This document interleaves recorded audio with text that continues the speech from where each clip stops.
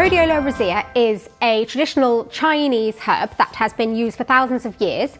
It grows originally in Siberia and northwest China and tends to grow better in slightly cooler climates. In traditional Chinese medicine, it is an adaptogenic herb, so it's very good for balancing your body's hormones and for reacting to physical and mental stress, so for keeping you balanced and in a state of homeostasis. Its adaptogenic properties are attributed to an active compound called rosavins, which are said to be very good for calming anxiety, for reducing stress, and for helping to aid sleep. Rhodiola rosea also falls into the nootropic category, along with things like lion's mane, ginkgo, and brahmi, which means it's very good for helping with concentration, mental clarity, things like that. But it's also good for helping to boost your mood and for promoting energy levels. Rhodiola is best taken in the morning or early afternoon because taken later in the day it could affect your sleep negatively. So you can take half a gram about 30 minutes before a meal in any way which you find easy and convenient and delicious. You can read up all about rhodiola on our website and check out some of our other nootropic and adaptogenic products because we have a large range of both of them.